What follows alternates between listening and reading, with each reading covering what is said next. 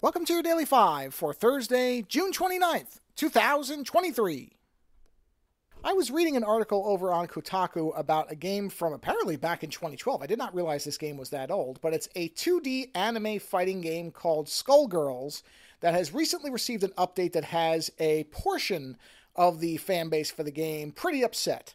Now, they're upset for the wrong reason. I'm going to get into that, but there is actually a legitimate concern within this update that is not really anything new. I've talked about it before. Many others have talked about it, but this is a reinforcement of why this is an important thing to keep bringing up, and that is why physical editions of media are important and why they matter.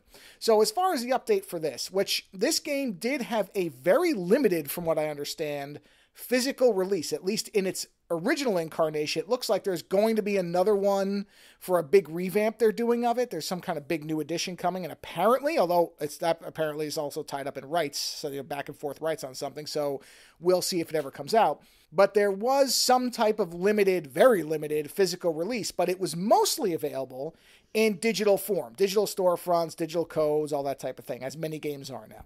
And there were changes that were recently instituted because the game changed studios in 2020 after the lead of the previous studio was accused of being some type of sex pest. And so it was moved to a different studio. And as part of changes for this upcoming edition, they've removed certain elements which were seen as overly sexualized and as this, I don't remember the exact term they use, but basically the game references or uses the visual language of fascism and Nazis specifically. And so they toned that down a bit. They felt it was because of real world events that it was not something that they wanted in their game. So they were removing things like armbands, red armbands, which apparently was enough to cause people to lose their minds. And I started seeing things about the most laughably stupid term that we have in modern, well, one of the most laughably stupid modern terms, self-censorship, that people use as if it's something that everyone doesn't do every single day of their lives, depending on what situation they're in. Guess what, everybody? We all self-censor. Stop using that as some kind of term to mean something. It's meaningless.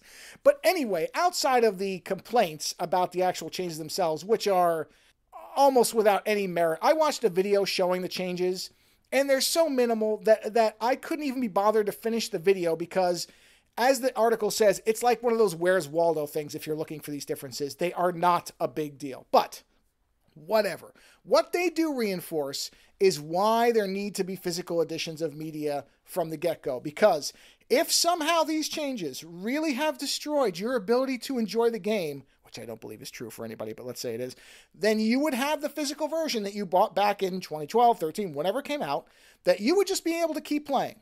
That also means no more of the internet network requirements that games now have. That's garbage. It's been garbage from the beginning. This is another reason why. You know, the only thing that would really be impacted probably is if you play online. Most of the time, games have to be at a certain level to play them online in some kind of multiplayer fashion. So you would lose that. But I would say that if this is so disturbing your enjoyment that you can't play it offline, then you certainly wouldn't be able to handle playing it online. And plus, these seem like story elements as opposed to online multiplayer. So I'm guessing if you're bothered by this, you're playing the single player portion more often, or more importantly to you anyway, so you wouldn't be as disturbed by that. But it does reinforce why physical editions matter. I've said many times, I have no problem with George Lucas going in and fan editing his movies to oblivion. My problem is that we don't have the originals that we can buy so that we can see the original versions. We don't have those in a high definition format. Certainly no 4Ks of it, no Blu-rays. I think the last ones we got were DVDs maybe. And that's the problem. Not that George Lucas alters his art. I will always, I've said it the whole time I've done the show and ever commented on this, I'm going to say it forever. Artists are free to destroy their art in whatever way they want. That is their right. They created it. They can do whatever they want to it. So everybody can shut up about that. But do I think that we should be able to enjoy the original versions of them?